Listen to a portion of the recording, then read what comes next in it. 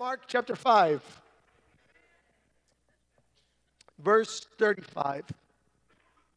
While he was speaking, some came from the ruler of the synagogue house who said, "Your daughter is dead. Why trouble the teacher any further?"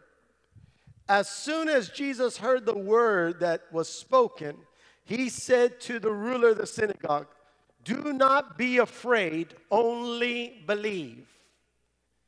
And he permitted no one to follow him except Peter, James, and John, the brother of James. Then he came to the house of the ruler of the synagogue and saw a tumult and those who wept and wailed loudly. When he came in, he said to them, "Why make this commotion and weep? The child is not dead, but sleeping." And they ridiculed him. But when he put them all outside, he took the father and the mother of the child and those who were with him and entered where the child was lying. Then he took the child by the hand and said to her, "Talitha cumi," which is translated, "Little girl, I say to you, arise." Immediately the girl arose and walked, for she was 12 years of age, and they were overcome with great amazement. This morning is Healing Sunday, first Sunday of the month. We teach and we preach and we minister to those that need healing. And you are here for two reasons. You are here, number one, because you need a miracle. You need healing in your body. Or number two, you are here because God is releasing an anointing upon your life to heal the sick as well. And so today, the Lord has given us a word: fear not, only believe. Can you say that with me? Fear not, only believe. In Acts 16, verse 31, it says, "Believe on the Lord Jesus Christ, and you will be saved, you and your household." Salvation is not just for your getting to heaven. Salvation is not just a forgiveness of sin. Salvation is a complete redemption and destruction of the work of death upon your life. When you are walking with Christ, even in death, there is life. When you walk in Christ, the things that have come to destroy you, those things will be rebuked, and life has to take place.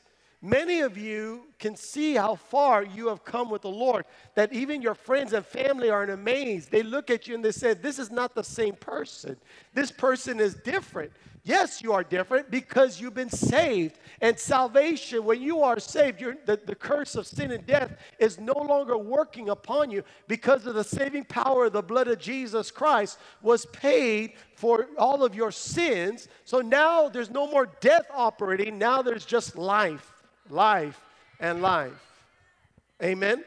And so this working of the Lord Jesus Christ, this power of God that is operating in your life, it brings salvation to every area. The same power to save your marriage, same power to bring health to your body, same power to lift you up to places of strength and prosperity. Salvation is working in every area. Amen. And so the Bible says that believe in the Lord Jesus Christ and you will be saved. In whatever area you are believing in the Lord Jesus Christ, that is where salvation will come. That is where God's promise will be revealed to your life, and faith will rise up, and you'll begin to expect things to change because of Jesus Christ. Jesus changed it all. Before you used to live, you were in darkness. Now you're in light. Before you were walking in defeat, not knowing where you were going. But now you're walking in the light. And the light is not only where you're at, the light shines before you and leads the way. Amen. The truth of Jesus Christ has set you free. Amen. And so Jesus spoke to the family when they were believing God for their daughter to be raised back to life. He said, "Fear not, only believe." Fear not, only believe. And that is the same word that Jesus is speaking to us today. Fear not, only believe. Fear is a spirit and it has to be dealt with. It has to be cast out, and it has to be denied all access. When fear comes into the situation, the Bible says fear brings torment. Fear paralyzes. We can't think about anything else except for that thing. You hear a bad report, something negative, or the enemy comes in with a lie, and it takes over our mind and it consumes our thoughts and our emotions, and it literally sucks all the energy off of us and puts a weight of heavy weight upon our shoulders, where it's like I can't do anything. I can't go anywhere. I can't think about anything else except for this thing that is tormenting me. You know, there was a time where a man who was being tormented by devils. When Jesus showed up, he came running, and the devils began to scream out of him. The devils cried out this, "Why have you come to torment us?" See, you have to understand, as a believer in Jesus Christ, as a son of God, devils should not torment you. You should torment devils. You should never be under the oppression of the devil when Jesus has given you the victory in his name. And what happens is we end up believing the lie that is before us and thinking that that lie is the truth. And instead of seeing the victory that we have been given, the salvation power that's already been given to us even before the fight, we allow the fear of defeat, the fear of death, the fear of not being able to make it to come upon us, and we start living a defeated life. You might go to a doctor, and the doctor gives you a bad report. You only have a couple of months to live. There's nothing we can do. That's a report of the doctor. But there is a report of the Lord that says, by the stripes of Jesus, we are healed. And we get to choose which one we will believe. You can believe the report of death or a report of life. The report of what some person said in this world, or a report that's been forever established by the blood of Jesus Christ, the Word of God that never changes. You have to choose which one you're going to believe. One report will lead to death. One report will always lead to salvation, power, and life and abundance. I choose to believe the report of the Lord. Amen. And so we have to resist that spirit of fear. We have to not allow it to even enter into our territory. See, I love what Jesus did. When he went over there and he heard a bad report, he shut up the report. Fear not, only believe. When he got to the place and the girl was dead, he said, she's not dead, she's just asleep. When they made fun of him, she's asleep, ha, ha, ha. You think she's asleep? This girl is dead. Jesus said, get out. You guys, get out. You can't be. No, I don't want you around me. I don't want your fear around me. I don't want your doubt and unbelief around me. I need you to leave the place, because what's going to happen in here, there's so much light that your darkness cannot stay. So get out. He cleared the room. He cleared the room. And he held on to the word that she's just asleep. He didn't say, come back to life. He didn't cry out, heaven, I command the spirit of this woman to come back from heaven, to come back to the body.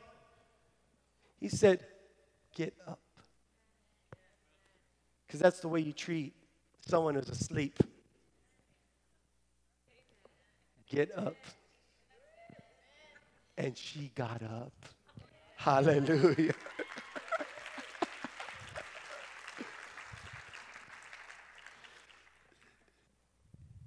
Do not be afraid.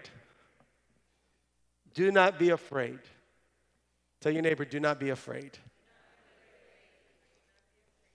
So you got to shut the door on fear. You got to cast it out. You got to get it out of the room, get it out of your area. I'm not going to be afraid. I'm casting that thing out in the name of Jesus. In 2 Timothy chapter 1, verse 7, 2 Timothy chapter 1, verse 7, it says, "For God has not given us a spirit of fear, but of power and of love and of a sound mind." Let me just say this first. You notice that fear is a spirit. Fear is a spirit. And so when you see fear rising up, you see fear showing up, that spirit of fear has to be cast out. Amen. It has to be dealt with. You have to give it no place around you. I am not going to fear. I am going to believe in Jesus Christ. The Bible says that he's given us a spirit of power, of love, and of sound mind. That's how I know that I am walking with what God has given to me. I'm walking with what God has prepared for me. Has he given me power? Has he given me love? Has he given me a sound mind? I take hold of that, amen. I resist the spirit of fear, but I receive power, love, and sound mind, amen. And love is patient, love is kind, amen. When you're going through some difficult things, if you find yourself short and angry and bitter all the time, that's not the spirit of love. That's a spirit of fear still. Amen. Hallelujah. And so you have to cast out that spirit of fear. You have to tell that spirit of fear to get out in the name of Jesus. And when you tell it to get out, you don't say, "Spirit of fear, if you don't mind, shoo,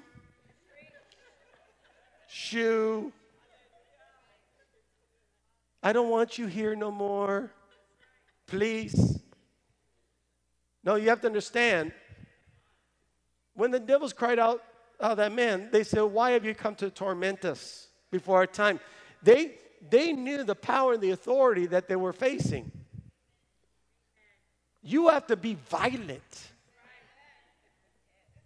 You have to be violent with your faith.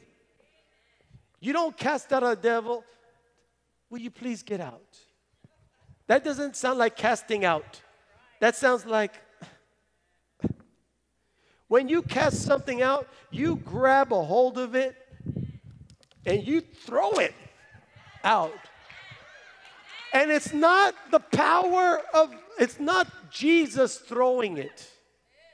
Jesus has given you the power to cast that devil out. And so in the name of Jesus, I command you, spirit of fear, to get out right now in Jesus' name.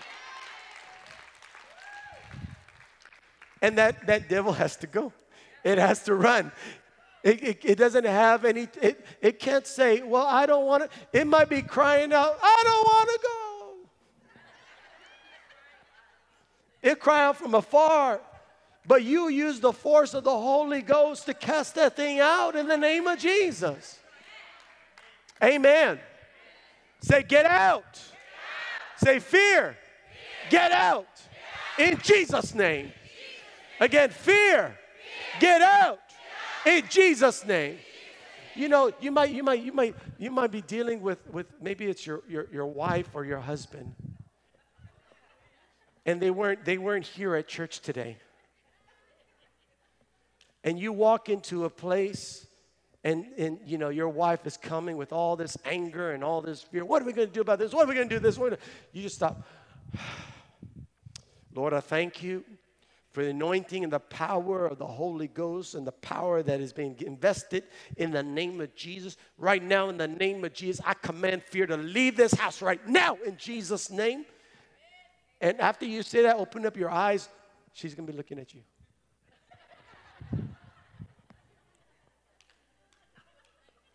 But she's going to be realizing, or he's going to be realizing, there's something going on. You know, it never fails. You get someone who's angry or in fear, and they start arguing, and next thing you know, there's 2 or 3 people arguing and fighting and in fear, and it spreads.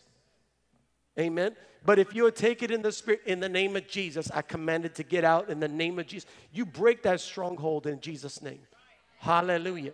You have to understand that the weapons of our warfare are not carnal, but they're mighty for the pulling down of strongholds. When you operate in faith, you're operating in the Spirit. You're dealing with the problem where it really is. Amen. Hallelujah.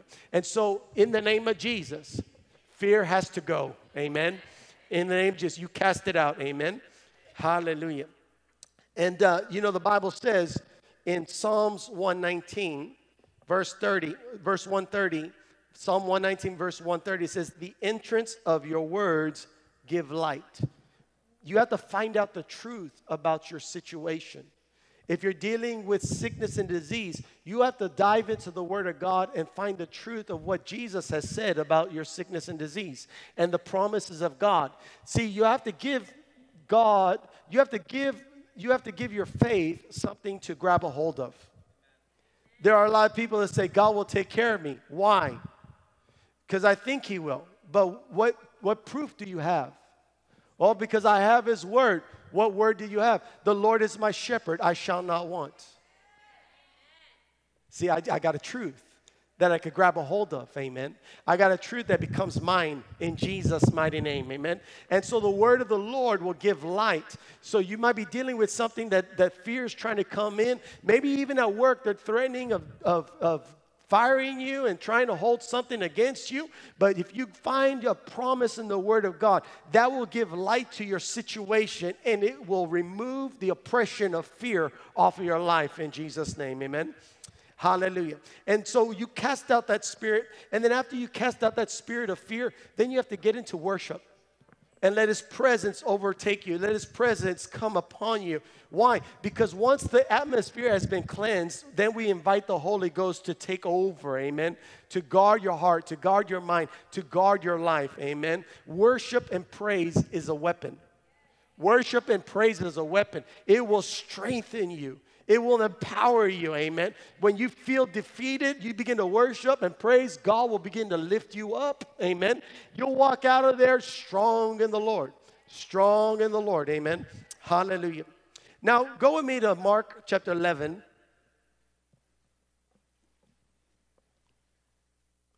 We're going to be praying for the sick. And if you are sick today, you will become the healed. Begin to believe God that your miracle is coming in Jesus' name. Mark 11, verse 23. It says, for surely I say to you, whoever says to this mountain, be removed and be cast into the sea, and does not doubt in his heart, but believes that those things he says will be done, he will have whatever he says. So our mind, our mouth has to change. Our confession, the words that we speak, we have to begin to speak words of faith. Words of faith. If you begin to speak that, man, they might fire me, I'm going to be fired. Guess what? You're going to be looking for a new job real quick.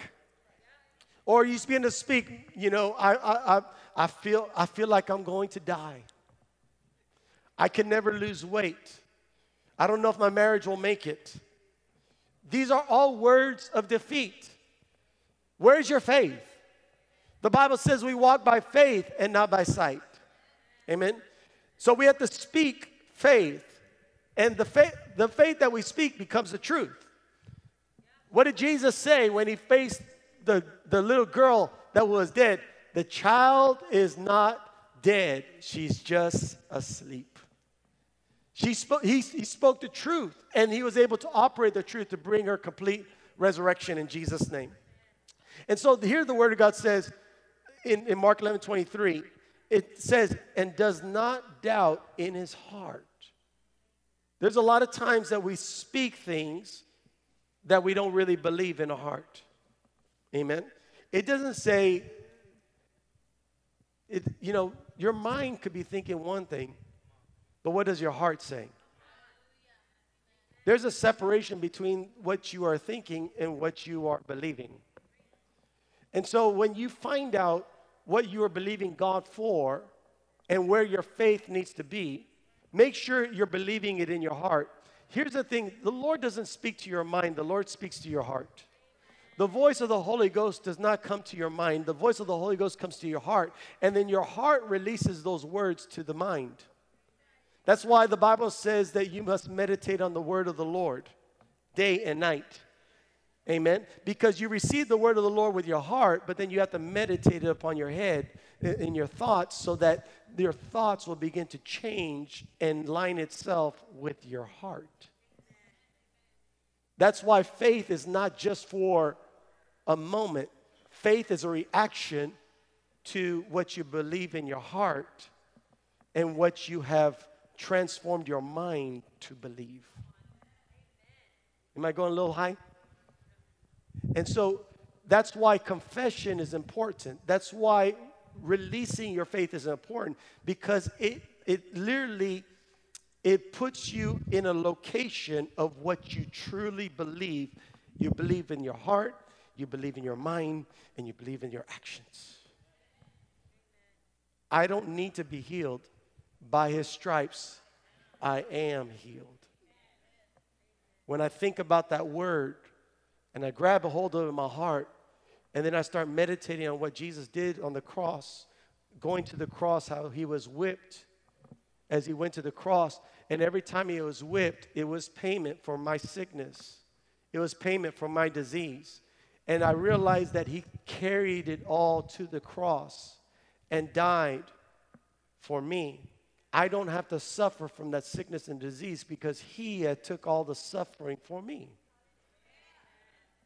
And so I begin to declare that I am the righteousness of God, that the curse of sin and death is off of my life, and that because of that, my body is made whole by the blood of Jesus Christ. By the stripes of Jesus, my body is made whole. And so even if I get a negative report from the doctor, the word of the Lord has to transform that negative report to a good report, because God is transforming my body into healing.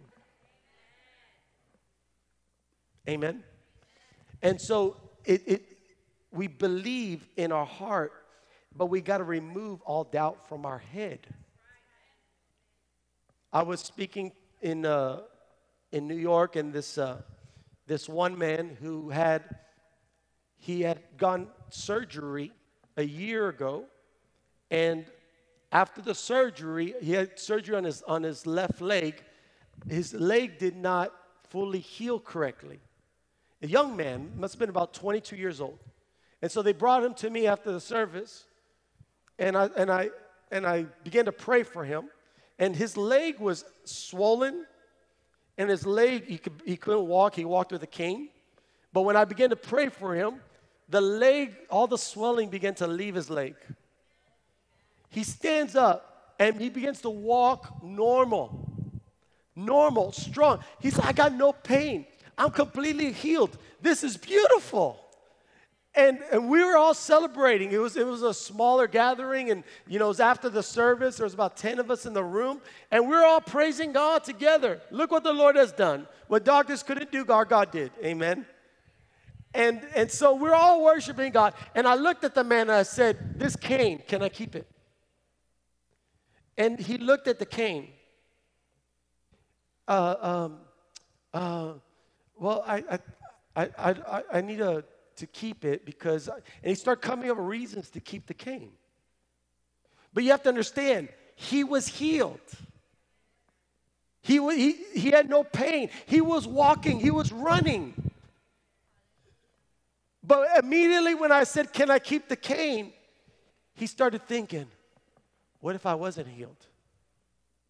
What if I left the presence of Jesus and this sickness comes back? I knew what he was struggling with. And the thing, I should have been more bold with it. But his friends were like, oh, you could just take it, And so he walked out the cane.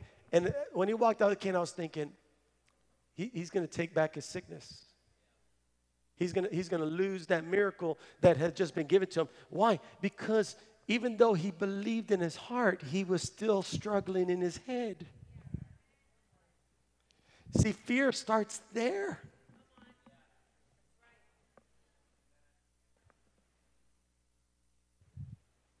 The Bible says you have to resist the devil and he'll flee from you. And one of the things, the enemy attacks the word. And when the word is in manifestation, you just got to claim that it's done in the name of Jesus and walk out in faith that it's done. Amen. So do not allow what you see to destroy your faith. There was another man that came to church one day, same condition, had a cane, pain all over his body. And when he was coming to church, I met him at the door, and he looked at me and said, today I'm going to be healed. I'm going to walk out without this cane. He told me that when he first came in. I wasn't praying for anybody yet. And I said, well, praise God. I believe with you. Come time for prayer, he comes to the altar. We pray for him. The anointing of God comes upon him. He falls out on the power of God. A minute later, he jumps on his feet, picks up the cane, throws it on the stage and says, I don't need that no more, and walked out completely whole. Amen. I was preaching in Iowa, and there was a woman who had just had brain surgery and was recovering. And when I went to go pray for her, I didn't know her condition. She looked, she was sitting in the chair, normal as can be, but I saw God's hand upon her. I said, can I pray for you? So she comes up with a walker, and I'm thinking, oh, Jesus, what happened with her? I put my hand upon her. The anointing of God came upon her. She picked up the walker, lifted up over her head. She says, I feel strong. Then everybody started running to the altar to receive healing.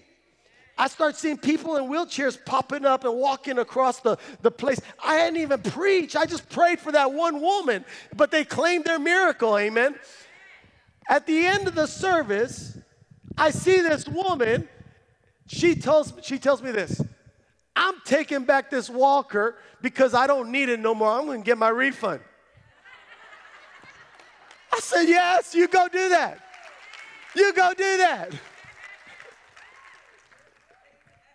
Amen. Hallelujah. And so when you're going through this stuff and your faith is being tested, you have to remember that Jesus is in the room with you. In Deuteronomy chapter 31, verse 6, it says, be strong and of good courage. Do not fear nor be afraid of them, for the Lord your God, he is the one who goes with you.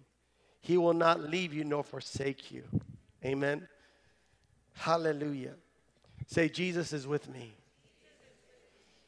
So this walk of faith, it's not by yourself. He's with you. Amen. And the last thing, and we're running out of time, I want to pray for those on television, and I also want to pray for those that need healing here today. But the last thing is you have to release your faith. There's a lot of people that say, I believe Jesus is my healer, but they never walk out the word of God. When I was dealing with sickness in my own body, I looked for the elder of the church, because the word of God says if anyone is sick, let them go before the elder of the church and let them anoint them with oil, and the prayer of faith will make them whole. And so I went to the elder of the church, and they anointed me, and the Lord recovered my body. Amen. You have to release your faith. Hit your neighbor, say, release your faith. If you really had faith, you would do something about it. So that's why you have to release your faith. Amen. How many of y'all believe in the power of Jesus Christ? Hallelujah. Hallelujah.